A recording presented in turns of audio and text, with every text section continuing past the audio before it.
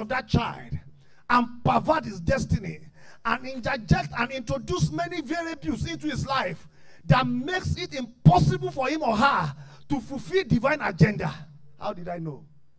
The Bible says in the book of Revelations that there was a sign in heaven and the woman gave birth. The Bible says that immediately that woman gave birth, that the dragon, the Satan, went after the woman, went after the seed of the woman to consume it. But there was a hand from heaven that rescued the seed of the woman and also rescued the woman. I decree tonight, by the function of this anointing, there will be a mighty hand from heaven that will rescue your life from satanic perversion. I cannot hear your amen.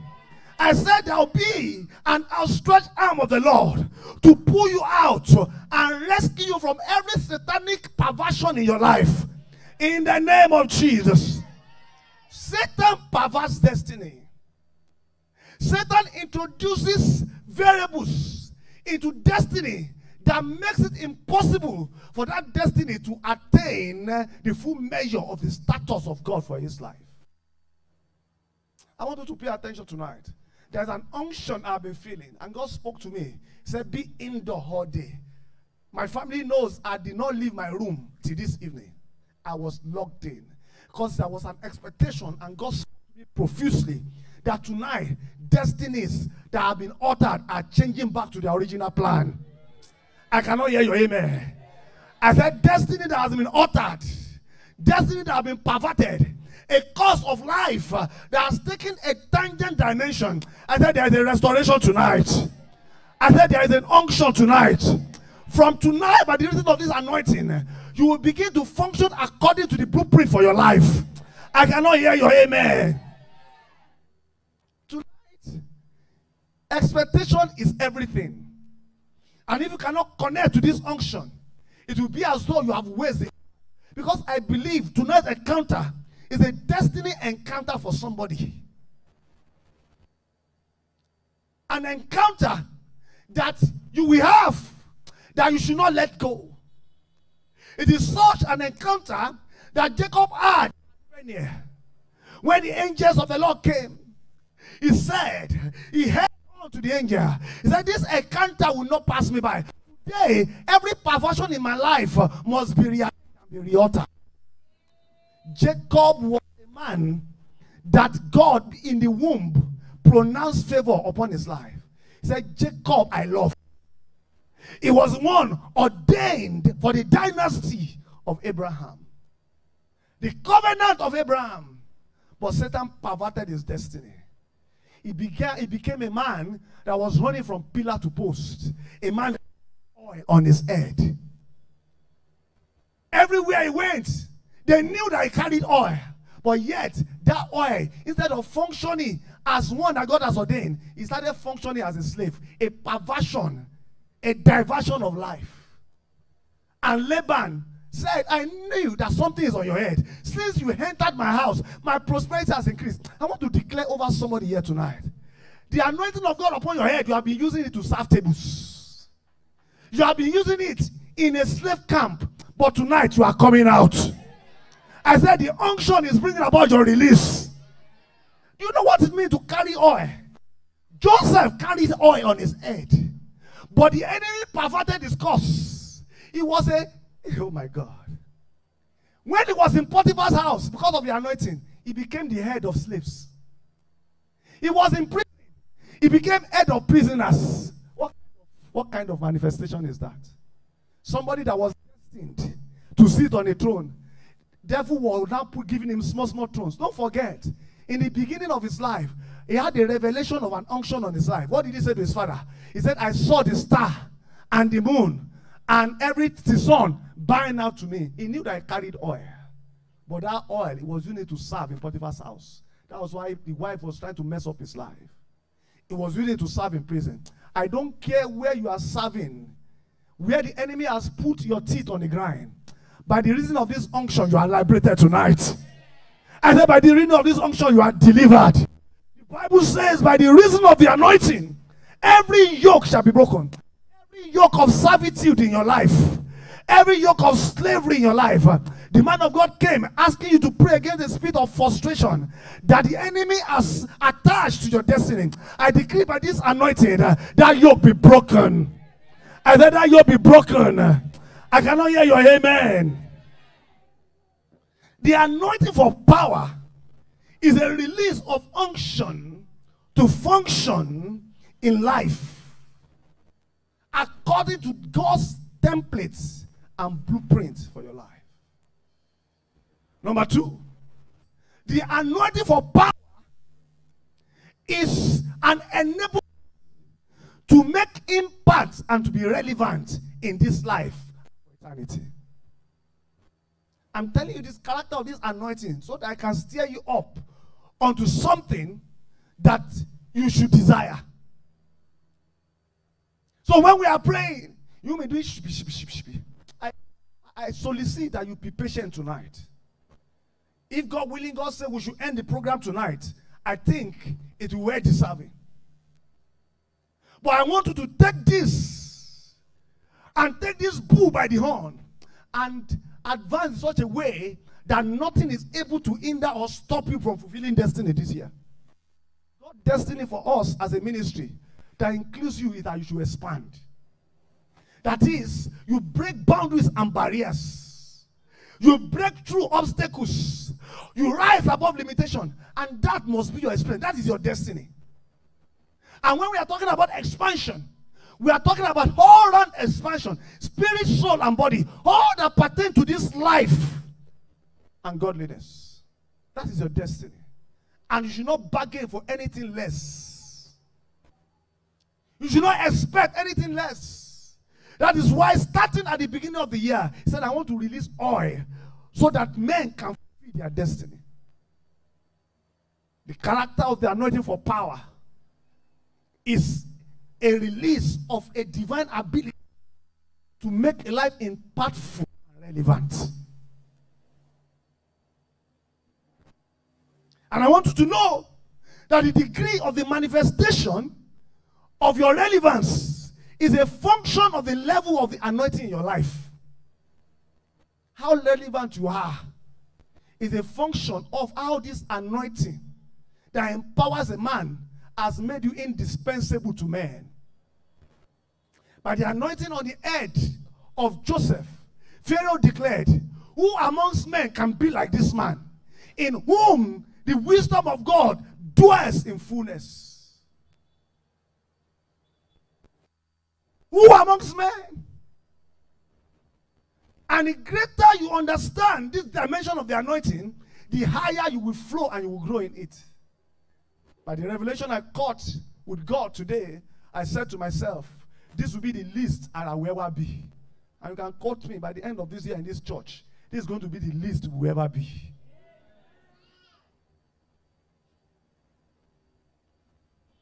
Acts chapter 10 verse 38.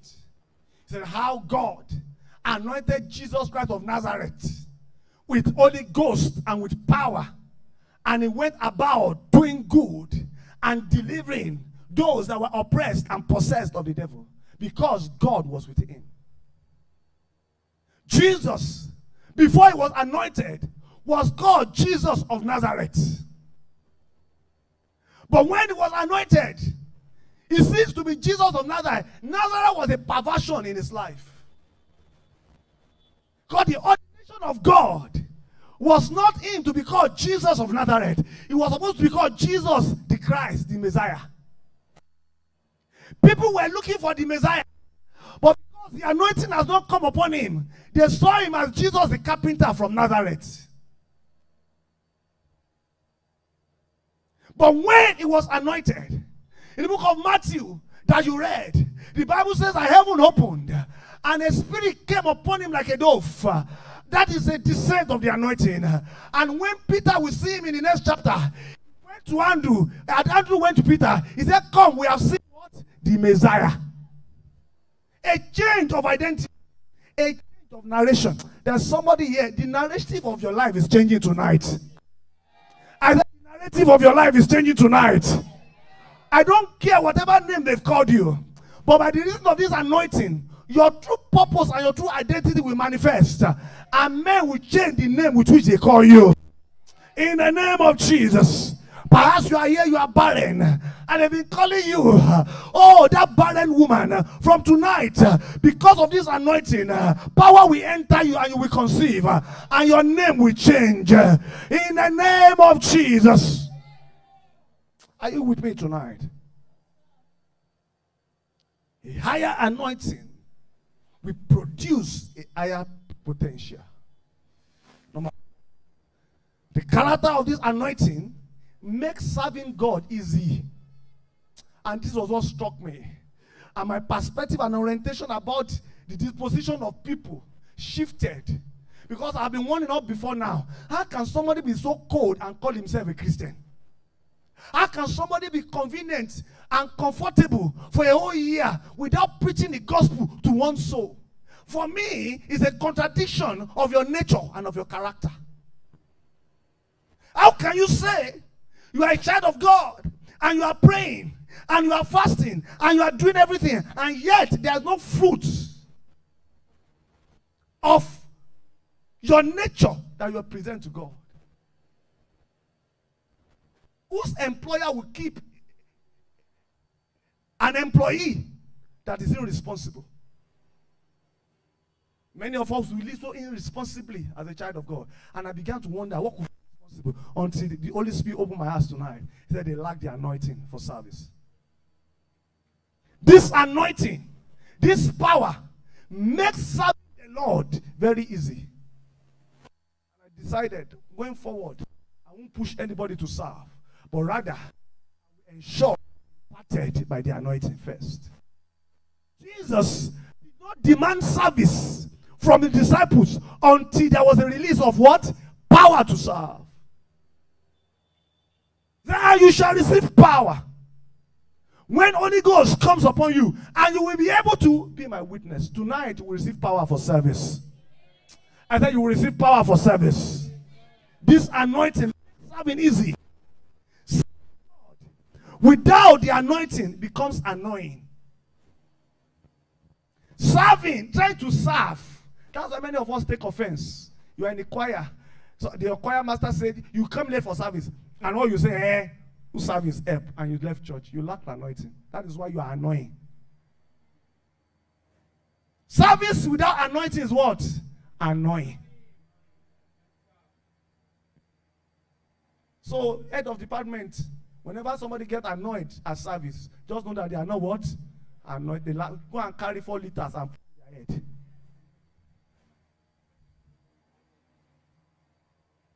Serving without anointing is a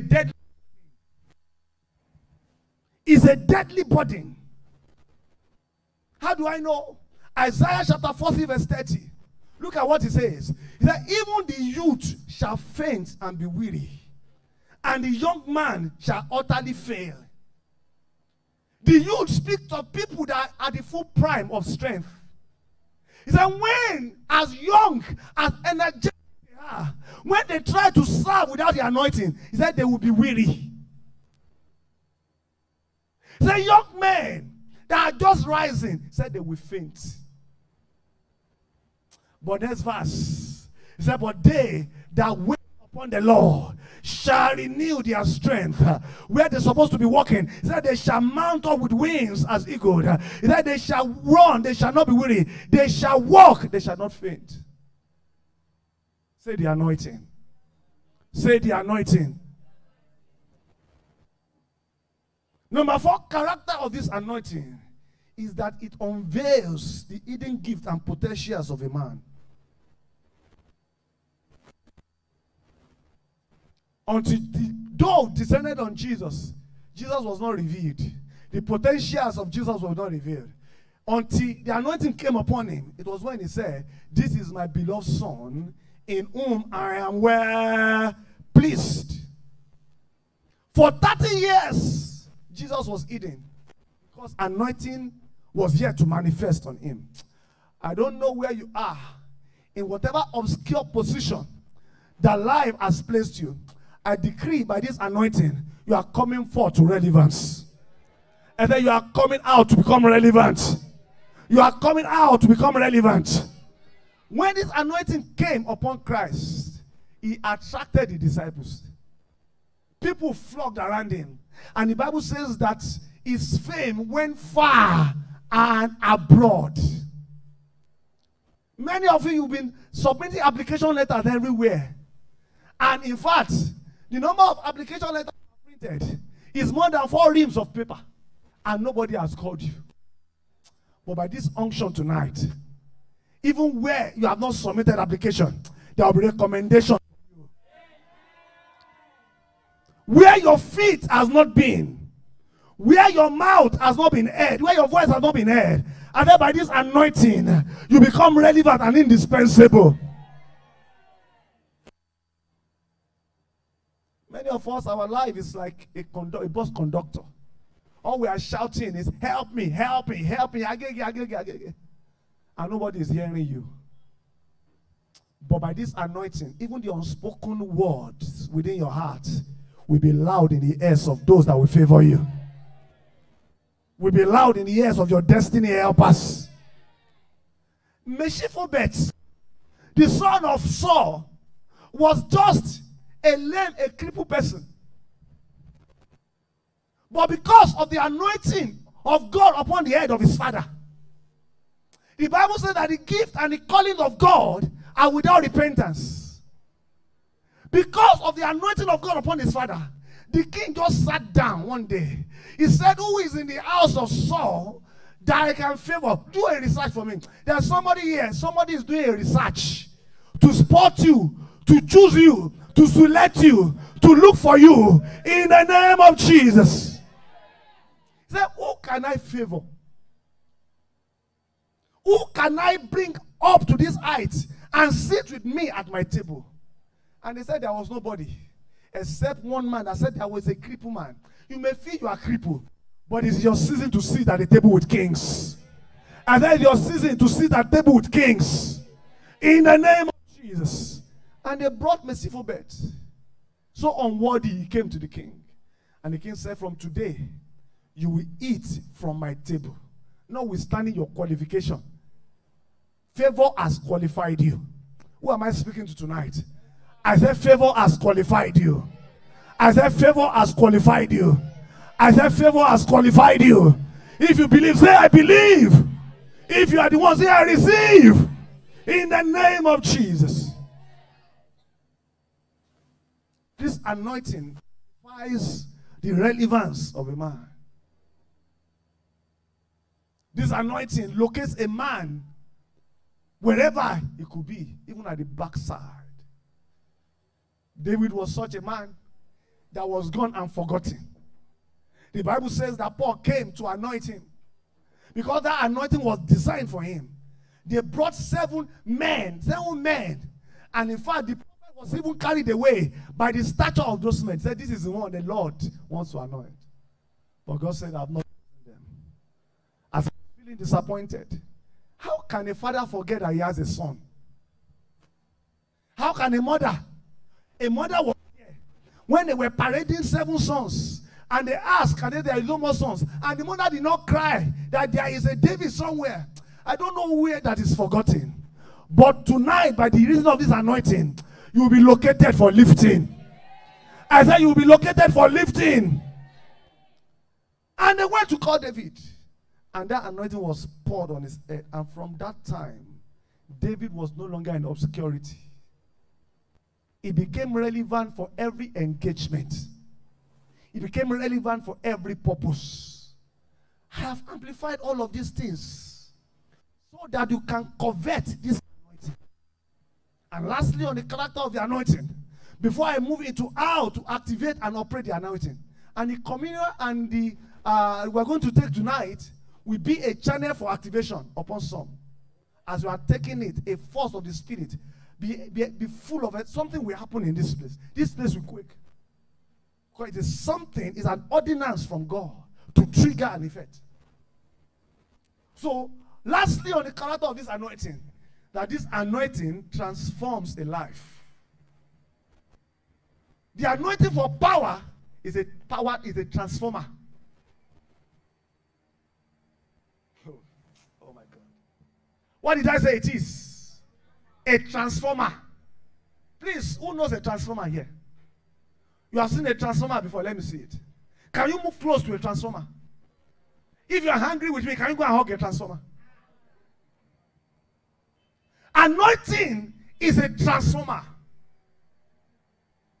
If one demon has been messing up with your life, by the time the anointing comes upon you, you become untouchable. Ask me, how did I know? Peter, John, and all the brothers were ordinary fishermen. But after the book of Acts chapter 2, when the Holy Ghost came upon them, and the Pharisees, they thought that they were ordinary fishermen, saw them afterwards. They said when they saw the courage, the power, and the boldness with which they are now living life, they knew that they have been with what? Jesus. They saw something unusual. He said, we knew them to be unschooled men. How come they came about this? Do you know that they wanted to intimidate them? They could not. They said they wanted to jail them. One of them said, if you jail these people, you will do more harm than good. Let us just leave them. You don't hug a transformer, even if you are angry with it. Let's look for a way to disconnect the power first. Before. And what did they do? They scared them. But the more they scared them, how can you scare a transformer? By the power that you receive tonight through communion, this power that transforms the life of a man will rest upon you mightily. In the name of Jesus. How do you activate anointing for power? One thing I forgot to mention is that this anointing is not generic. This anointing for power is not meant for everybody. It's only meant for some few people that can come up to a certain understanding, or that can be given the privilege of vision for their destiny, are ready to connect to it. The first key that activates your power is dedication. Say dedication. Dedication to serve by the reason of revelation. Paul was speaking in the book of Acts of the Apostles when he stood before Festus and Agrippa. He said, "Oh, King Agrippa, ever since this story I told you about my encounter with your anointing became a reality in my life," he said, "I was not disobedient anymore to what? To the heavenly vision." If you will walk in the fullness of this anointing for power, you need to come to a point of decision that this life is dedicated for the purpose for which it is created. Most of us have an understanding of the purpose of our creation, but something else is what we are dedicated to. Why do you think after 8 days, even if you are a Shango worshiper, they will carry a baby to dedicate to something? Dedication is fundamental, and there's somebody here, you were dedicated to an evil thing, but by this anointing, that situation of your life is altered and is changing. Whatever idol before which you have been dedicating, tonight your life is rededicated to Jesus. Dedication means you are willing to commit yourself and invest yourself into the purpose for which you were created. Dedication is an act of setting apart or consecrating yourself to God for the use for which He created you. If this anointing will function, my wife is here to testify. Ever since we got married, and the purpose for our marriage was because of the purpose for which God created us, we have never been stranded. I always say it here.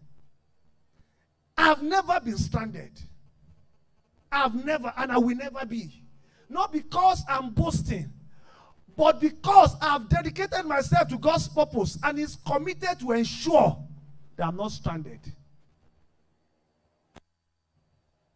A man that is dedicated to the cause of God for his life will not run out of provision that will power his life. Am I married a very beautiful man, very submissive, God-fearing woman. It was the dedication of my life to God's cause that connected me to this kind of person. If I was not committed, I would have just married one randy woman somewhere. By now you have been reading on newspaper, a pastor divorced after so and so years. Look at all those marriages that are breaking. They are either that they got married after they discover purpose. You cannot be at the center of God's purpose for your life and meet that critical point of your life and miss it there. You cannot. And that concerns every area of your life. You are dedicated to God's cause. Even your career will be chosen for you. I read banking and finance in school. But because I heard God clearly. He said, it is through IT you will feed and fulfill ministry. He told me in black and white. Some of you that have read my journal, you will have seen it there. Dedication comes with direction. Comes with precision of instruction. You cannot miss it. When the apostles dedicated themselves for the cause of their destiny, as revealed by God, can you see they were fishermen? But even in an oxymoric sense, what is oxymoric? In contradictory, what is contradictory? In ways that does not seem to align. They were fishermen, but their destiny was fishermen in true. They were supposed to be fishing men and not fishing fish. But Satan perverted a destiny supposed to be fishing men to be fishing fish. That was why they were frustrated. When Jesus met them, they were at the brink of frustration because they are not catching what they're supposed to be catching. And Jesus said, now henceforth, you will fish men.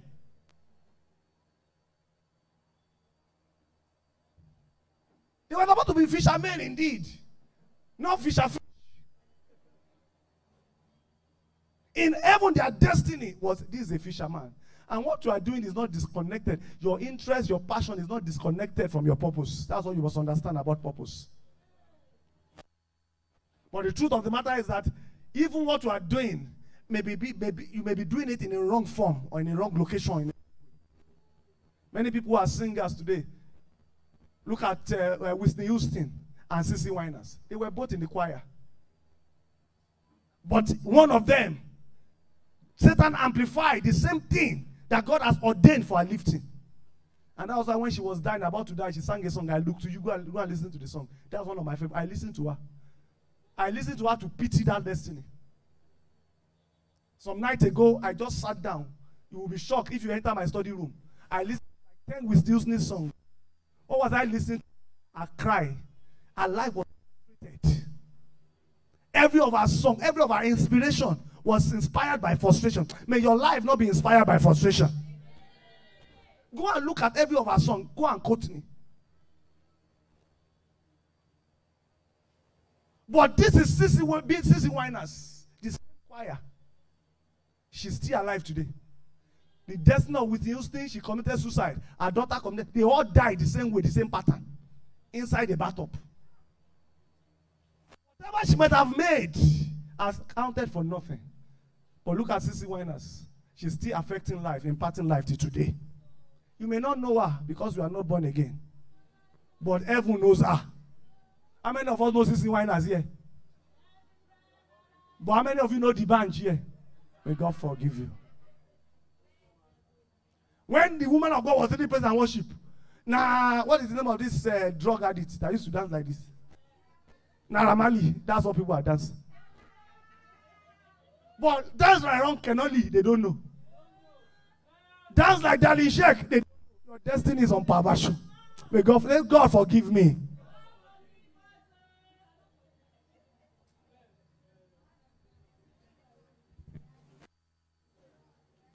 Say dedication. A life that will function by this anointing is such a life that is dedicated to God. 2 Timothy chapter 2 verse 20 to 21. The Bible says that in a great house there are not only vessels of gold and silver, but also wood and clay, some for honor, some unto dishonor. Therefore, if anyone cleanses himself from the latter, It will be a vessel unto honor, sanctified, and useful for the prepared for every good work. The word sanctify is the key word I want us to see there. This anointing for power sanctifies you for good works. Are you understanding what I'm saying? The Bible says in the book of Corinthians that the quality of your work will be tested in a fire. Will be tested in a fire. If your work is not good as sanctified by the anointing, the Bible says that it will be consumed and you will forfeit everything. Houston, like I mentioned, sold millions of albums, had millions of fans. In fact, I look at her Facebook page, she has over 50 million fans. But the quality of her work, when tested in heaven, what do you think will be the end of it? Eh? You can judge her work even now. But you may have just 10 fans and 10 likes. But those 10s are guaranteed candidates for eternity. When they test it, what do you think the quality of your work will be? Number 2 key that activates this anointing is what I call incubation. Say incubation. Incubation. The first is dedication. When you are dedicated yourself for service. Many of us come and serve God in church. See how scanty we are. It is my anointing that brought this few. Come and join your anointing. If all of us join anointing with this anointing, which I know you have, yours might even be greater than mine, and join together, what do you think will happen? The Bible says that one shall chase 1,000, two shall what? Put 10,000 to price, but we are not dedicated. The second key is incubation. I'm going to round up in 10 minutes so that we can go into communion. Incubation. That is waiting to be casted and to be forged by the hand of God. That is incubation. When a sperm meets the egg of a woman in a container called the womb, what happens there? The egg gets incubated for 9 months. Such that by the time the mother is batting the egg, she's not batting something round that can be cooked inside pots and used for bread. She gives back to something that we call a bouncing baby. Please, can egg bounce? If you throw egg up, will it bounce? Eh? But a baby bounces, right? If your life must bounce for people, for attraction, you must allow it to be incubated. You must learn to stay and to tarry. And this incubation is not a dash. It's not a one-time thing. It is a continuous engagement with God. Every night, you incubate yourself in God and with God in the place of fellowship and communion. And you come out as a brandish instrument of power. At one point, Moses was incubated in the presence of God for 40 days. The Bible says that when he came back and he came down, they could not look at his face. People were using veil to cover their face to talk to Moses. Say power. You are so incubated in the morning and you enter that office and your boss is saying that, Sister Christy, please, what are we talking? She cannot look straight in your face. Talk less of plotting harm against you. Say incubation. Say, he that dwells in the secret place of the Most High shall abide under the shadow of the Almighty. That wicked neighbor, you wake up in the morning, coming out from an incubator, fresh and sweet to behold. And he's now saying, I want to do you harm. And one fire will not descend and consume. Fear a man that is incubated by God. And if you want to be feared in this life, get into the place of incubation. Jesus warned his disciples in the book of Acts chapter 1, I think verse 5. He said, don't go out. Tarry ye in Jerusalem until you are endued with power.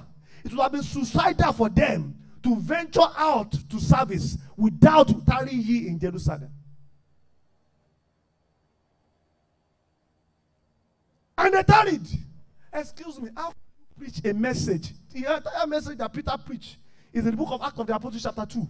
And one day, 3,000 men got converted. And you know the irony of the whole matter? They were doing baptism for 3,000 men in one day. Excuse me. How? Where is the water? But when a man gets incubated by God, it provokes this dimension of anointing for power. Incubate yourself in God's quiver daily for intensive release of power. Isaiah 40 verse 31, I've read it before. It said, they that wait in the place of incubation shall what? Renew their strength. And they shall be given wings. They shall be given strength to run and to mount and not faint. Lastly, the third key that activates an anointing for power, sacrifice. Say sacrifice. Spiritual sacrifice. And this sacrifice speaks to the fact of expediency and not the fact of lawful. I will explain. This sacrifice we are talking about is not a function of whether things are right or wrong. You are looking for the benefits in every matter. I will explain. It is lawful to eat 3 square meals a day. The day you wake up and you chose to eat 3 square meals, it is natural and it is lawful. But for somebody that wants to carry power, it is not expedient. Imagine, before I step into this place to minister, I've eaten 2 fufu and 5 pounded yam. Will I be able to speak the way I'm speaking? Or I've taken 5 bottles of Gouda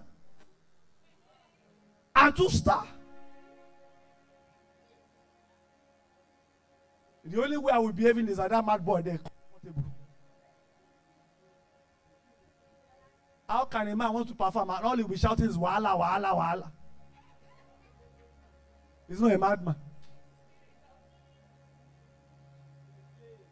Currents, am I not?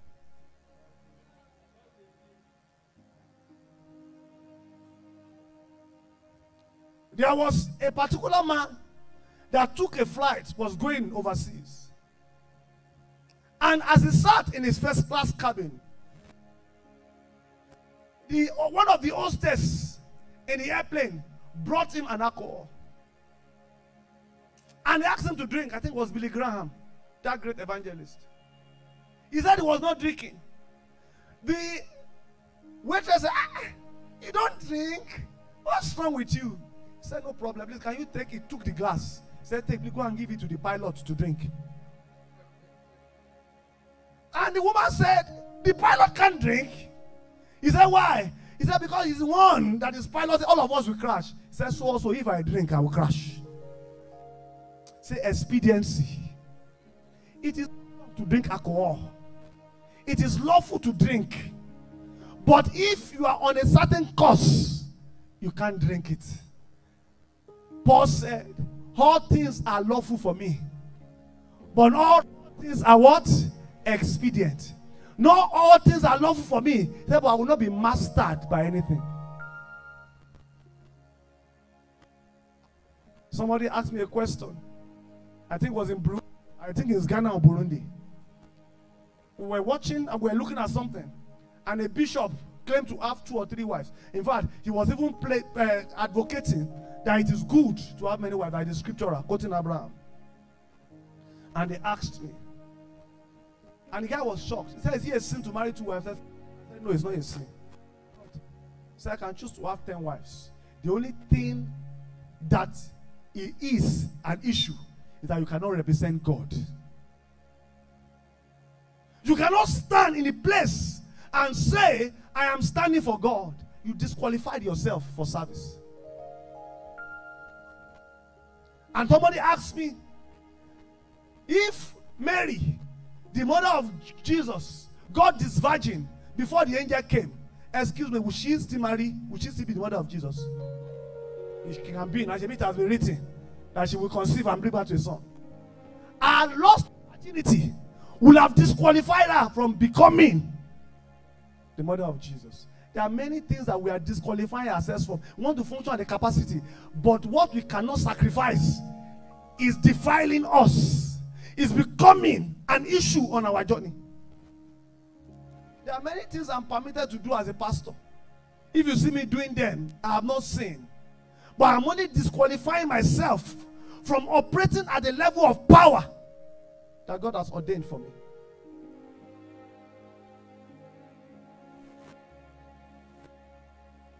In the 1 Corinthians 10, verse 23, it says, all things are lawful for me, but all things are not expedient. All things are lawful for me, but not all things edifies me. Not all things can build you up. And I speak to young people here. Is it good? Is it a good thing to be dating? I won't say dating is wrong. It's a need, it's an emotional need. But it's not good for you as a child of God. It will pervert your destiny. Don't open a can of emotion when you have no capacity to contain it. Forget the issue of sin or no sin. That is at the baby level. But somebody that wants to walk in a dimension of power and anointing does not contemplate sin. It looks beneficial to where I'm going. Let me ask you this question. Excuse me.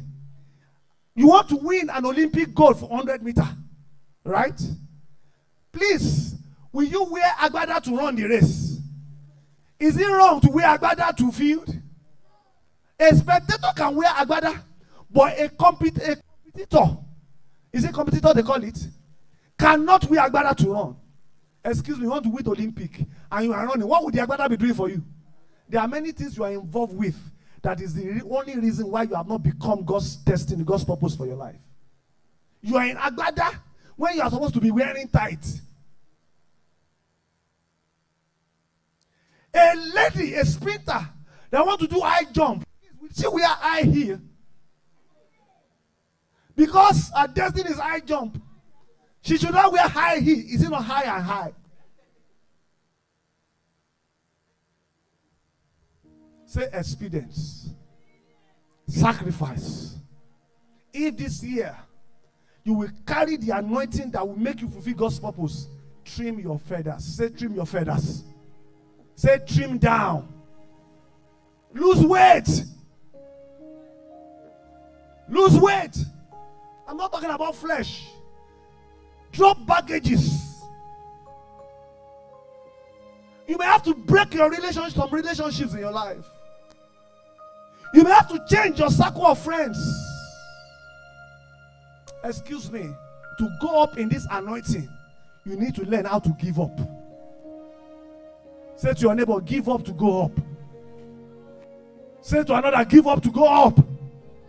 I gave us some certain things that brought tears from our eyes. I remember the lady I was supposed to marry. Fine girl. But the day I visited her, and the mother, we sat down, and she looked at me. Said, Toyin, why are you this wretched? Because the farm boy she knew on campus has carried Jesus on his head. And I look at myself that day. What is the name of that sandal we used to wear then? Is it keto they call it? If you have not worn keto, you are born yesterday. The side of my keto was like this. This shoe was really kitted. And the trouser I wore was folded like this. I used bear to carry because they gave me, they call it Bambe. You know Bambe trouser? That it is bear to use to hold it to the waist. The waist is like this. And as you are walking, you know that thing can disgrace you. One of the side that the bear carried, I've removed, like there is one hole here. I don't blame her.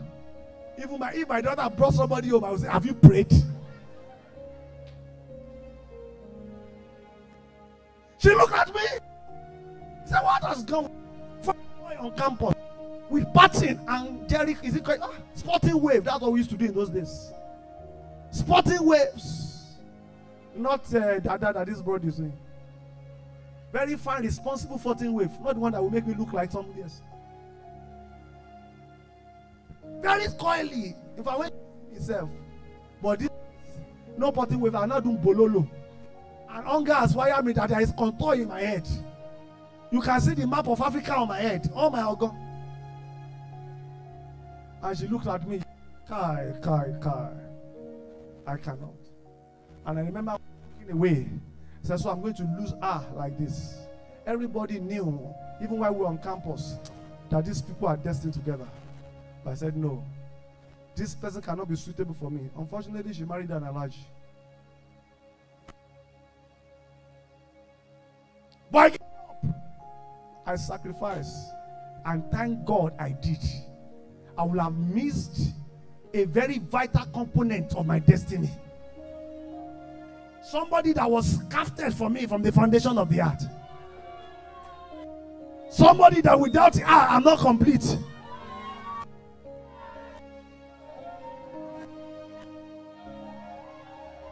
I gave up to grab her where she was. I plucked her.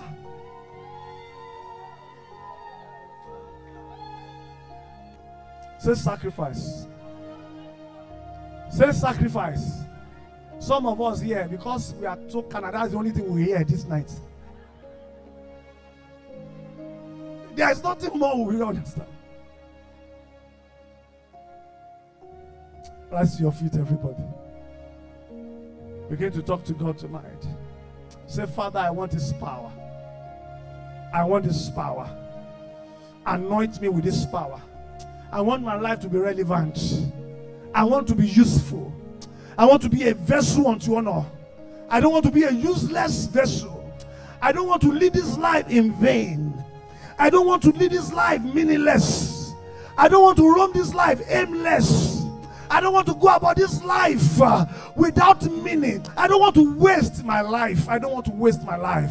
Unleash your power. Release your oil. Make my life relevant. Make my life meaningful. Make my life count for something. That should be your prayer. Say, Father, I want my life to be useful and usable. Put in me that unction that makes me an object of honor in this generation. I want my life to count for meaning. Now and into eternity. That should be your prayer. There is a release of that unction here tonight. There are some of you that your status is changing because of this unction. There are some of you that the narration of your life is changing. There are some of you, by this encounter, something about your destiny is changing. Oh, there are some of you that it is this oil that will connect you to that partner, to that person that will change your destiny. This anointing will bring recommendation. This anointing will bring you into limelight.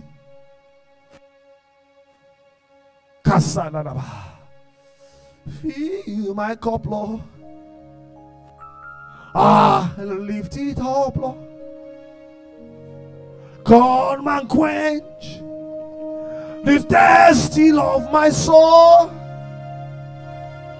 Bread of heaven, fill me till I want no more. Fill my cup, fill it, Lord, and make me whole. Fill my cup, Lord. I lift it up, Lord. Look, can you bring the bread forward? Come and quench the thirst of my soul. Bread of heaven, fill me till I want no more. Fill my cup, fill it all and make me whole. Anointing,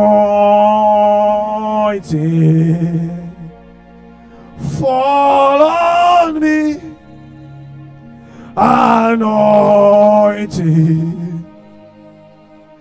fall on me. Let the power